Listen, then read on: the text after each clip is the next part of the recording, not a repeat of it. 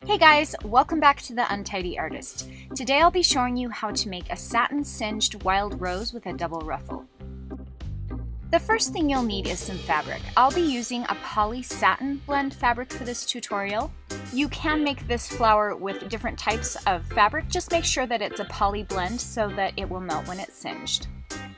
You'll need a copy of the pattern, which you can find and download below, scissors and some pins, a clip and some felt to attach the flower to, needle and thread and a ruler, some matches and a candle, and of course my trusty glue gun. Okay, the first step is to measure out our satin. Now this fabric is 60 inches wide, and for this tutorial I'm actually going to use the entire length, which makes about a 5.5 or 6 inch flower. For a slightly smaller flower, measure to about 50 inches, and this will give you about a 4.5 inch flower. Fold your fabric in half lengthwise and then in half again, and then grab your ruler and you'll mark at the 5 inch mark all along the fabric. So we'll be cutting along that 5 inch mark. In the end, your piece of fabric will be 60 inches long by 5 inches wide. And I leave it pinned. I like to pin the satin so it doesn't move around. Grab your pattern. You can see mine's well used here. And line it up, and I start by lining mine up along the fold and just cut out your pattern.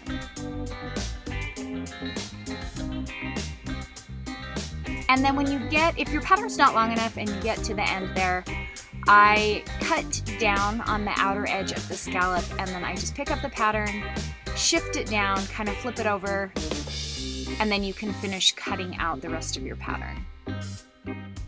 And this just gives us a scalloped edge at the top. If it's not perfect, it doesn't matter. We'll be melting the top of it, and so those little straight parts at the top won't matter at all. It doesn't matter if it's perfect. And then flip your pattern over and do the exact same thing to the other side. Now we are going to singe our fabric. So light your candle. And this is the part where you need to be careful not to burn yourself. This did take a little practice, and I will warn you that this step takes quite a while. I turn on my favorite music and just kind of relax while I do this. It is well worth it. This flower is absolutely gorgeous, and the handmade aspect of it is really apparent. So just singe all of the edges of the satin, and you'll do that on both sides. So when you're done, you'll have this beautiful long piece of fabric that's scalloped and singed on both sides.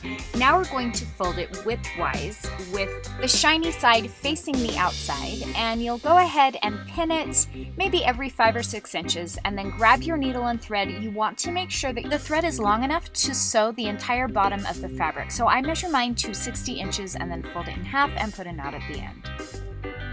Now measure up about 1/4 inch from the folded edge, and you'll take a running stitch along the entire bottom edge of your fabric. So we're just taking the needle in and out, and this creates a gather in the bottom of our fabric. This will give our flower some shape and some dimension. If you have a sewing machine and you'd rather run a gathering stitch at the bottom of the fabric to make this step a little bit faster, go ahead.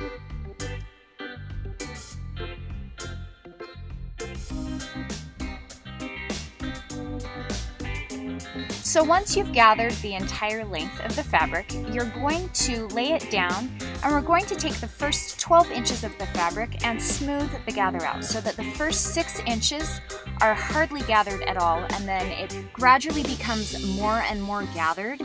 In the end, my strip measured about 25 inches.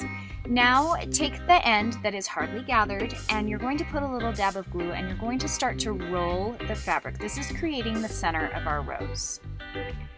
So a little glue at a time, and I take the glue right along the bottom gathered edge and just gently fold it. I like to work from the bottom, and then I will flip my rose over and look at the top to make sure that it's forming the shape that I want it to.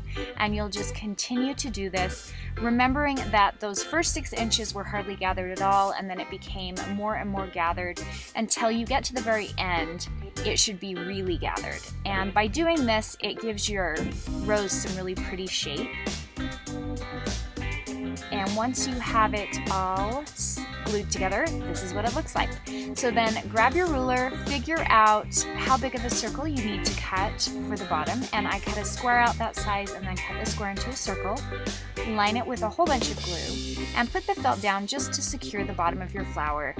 And now we're going to take a strip of felt. This measures about 1.5 inches by about 1/2 inch. And then I glue my clip on. Once that's secure, I take my little strip of felt, open up my clip, and glue that down and hold it down nice and tight. And then just trim off any of the excess felt. And ta-da, you have a gorgeous double ruffle wild rose hair flower.